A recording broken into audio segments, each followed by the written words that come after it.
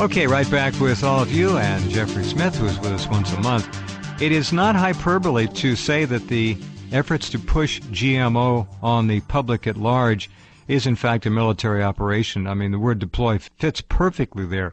Monsanto's military deploying these people, hacks, I call them, whores, others call them, out to try to sell this poison to governments, countries, corporations, farms, individuals, you name it. Go ahead. You know, it's absolutely a full-court press. Hillary Clinton visited an agricultural institute in India pushing GMO technology.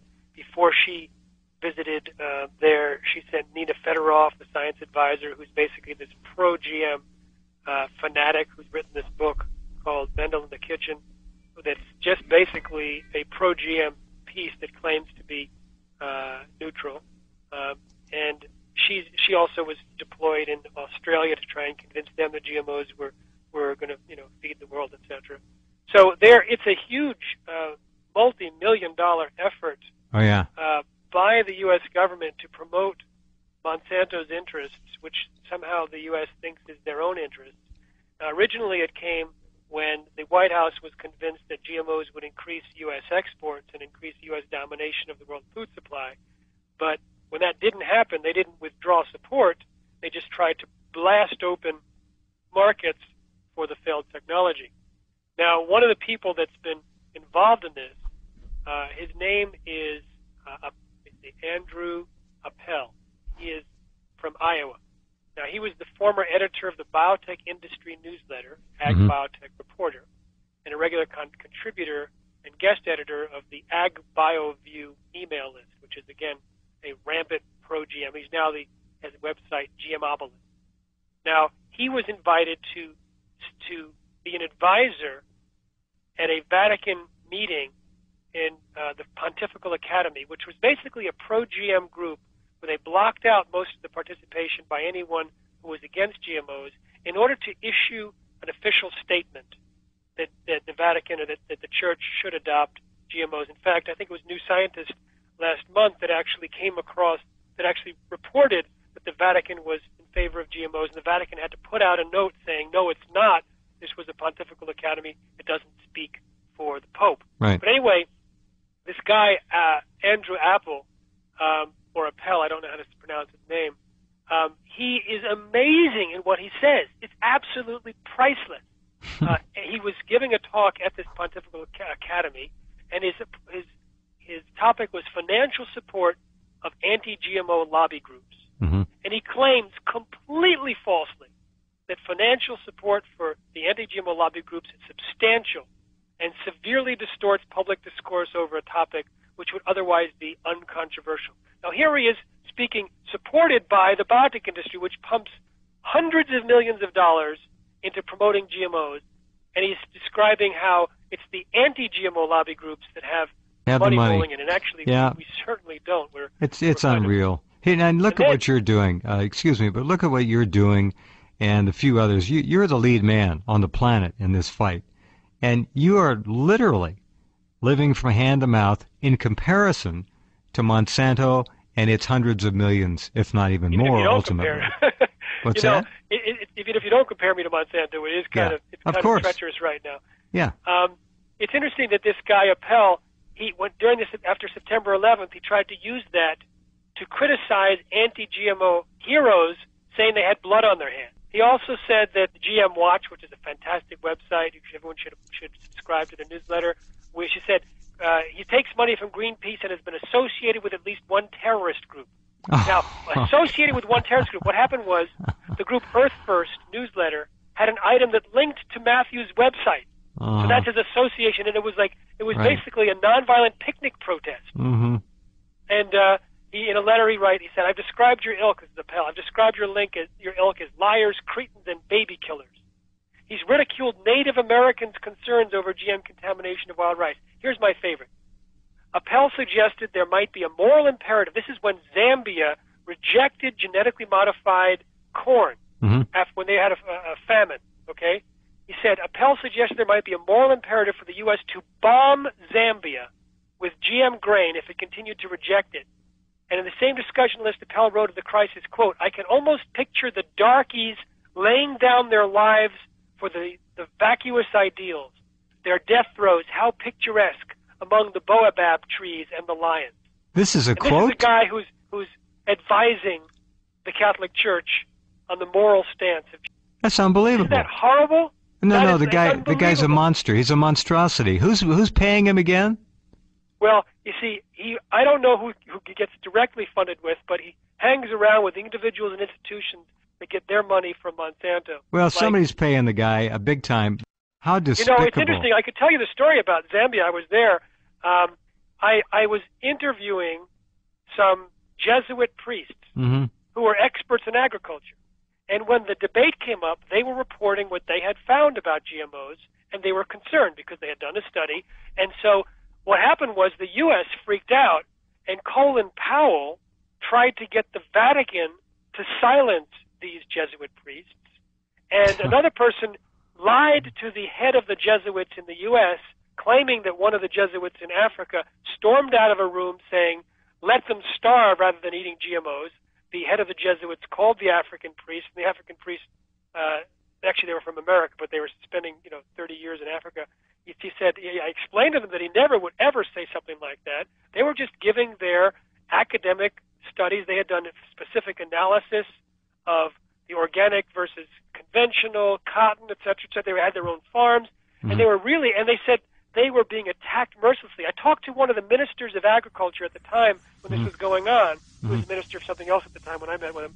He said when he was being introduced to Ann Veneman, the Secretary of Agriculture, right. at the time when this was going on, and realized he was from Zambia, refused to shake his hand and said, "Backward country," and stormed off.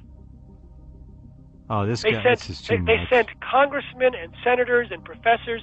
They deployed all these people to try and convince the Zambians that they should take the GMOs. Congressmen went.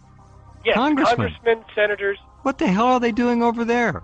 Aren't they supposed to be representing their constituency here?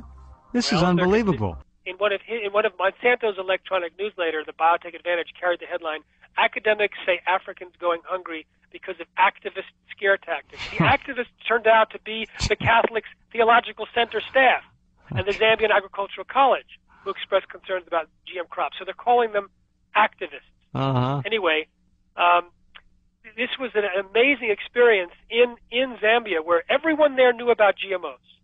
And I had written this very long interview for a South African investigative magazine called Noseweek. Mm-hmm. Great name, Noseweek. Yeah, it's great. And the major paper in Zambia, the government-sponsored paper, ran the whole thing, 2 full-page spreads. And the president's picture was put inside there because what I was saying was vindicating the position of Zambia. And when I went and spoke to the Council of Chiefs, they have like a Senate and a Congress, as well as a Council of Chiefs. There's 23 of them, I think. And I was presenting to them. I said, "I am from the United States. So first of all, I wish to apologize." And they all gave me an applause. Because they really, I realized that the United States had been this huge bully. Yeah. You see, what happened was Zambia had a famine. There was about 5 countries that were experiencing a famine. Mm-hmm. And the U.S. was sending corn. And there was a law against importing GM corn. And at a certain point, someone let the government know that the U.S. has been sending GM corn for years and that the latest shipment was GM corn. So they said, no, don't send us GM corn. Send us non-GM corn or send us money to buy something else. And the United States refused. In fact, all the countries of the region asked the United States not to send GM corn, and the United States refused. It's gangsterism. It's thuggery. And then the thing is, some of them said, well, if you're going to send it to us, at least mill it so our farmers can't plant it. And the U.S. refused that too. That showed you that their agenda was to get them to plant it so that they would get the contamination. Of course. So and then we talked about this on another show when a USAID representative was debating a friend of mine on TV in South Africa, and they finished the show and the lights went out. They continued to debate. At one point she said, "You just wait. There'll be so much GM corn planted in South Africa it will contaminate the whole continent, and no one could plant non-GMO." Years ago I said that. The idea was contamination. Exactly. And it's unbelievable. You're describing criminal behavior that the average American would flat not believe. Secondly, you're describing a situation where the average Zambian citizen knows far more about this GM issue than any American. Oh yeah, when I was walking in the university, someone said, "Why are you here?" I said, "Oh, I speak about," and I started to describe what inserting. Oh, he said, "Oh, you mean GMOs?" In fact, there's a joke there. If anything's slightly off, they always say, "Oh, it's a GMO." What happened was they sent out a fact-finding team of scientists to the European Union and to the United States, and when they came back, they said, "Definitely no GMOs. Not for the health, not for the environment, not for the economics." And so after doing a fact-finding mission, now the reason why the U.S. was freaking out is because it was the myth that they had propagated for years that GMOs would feed the starving world. And here was a starving country saying no. Now, they didn't starve because of the rejection of GM corn. They had other means of finding food, and they got it, and no one starved, no one died. But the United States used this opportunity to condemn them in all sorts of articles and letters and interviews, trying to make them the laughing stock. And I talked to this minister, and I said to him, if this happens again, call me, because what we can do is I can tell you the questions that we can raise, and about Michael Taylor's the approval of we could talk about all the science, the real hard questions that the U.S. would be embarrassed if that got into the headlines, because it would show that this was approved in the United States based on politics and economics and had nothing to do with science, and in fact all of the myths that they are propagating are false.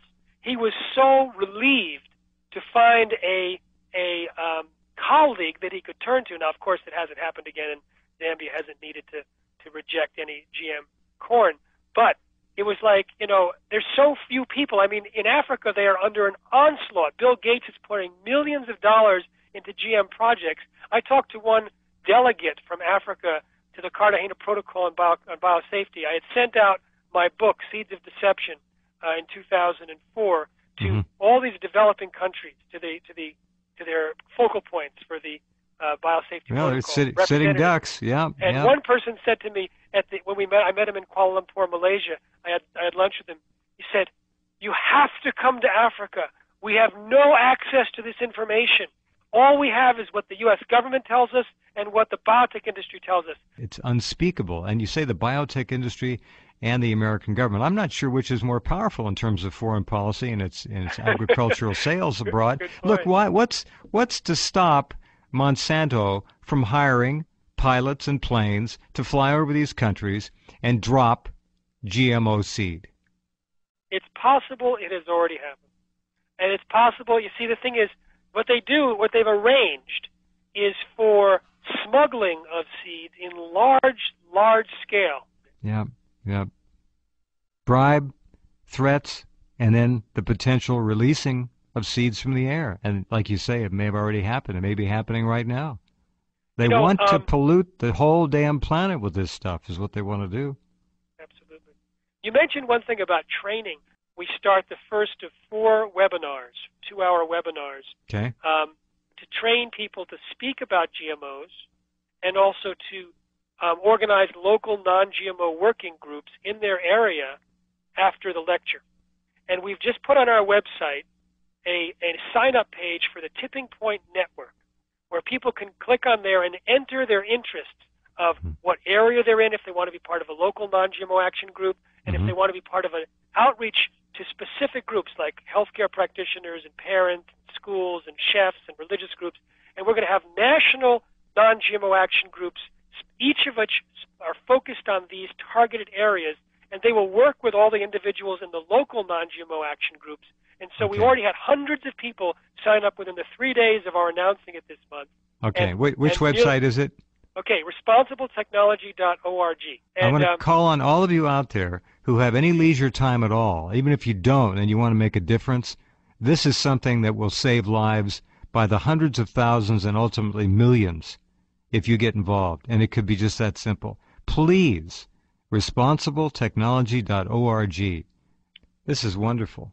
I am really heartened. This is one of the few bright spots in the darkness, and it is something that you need to support, folks.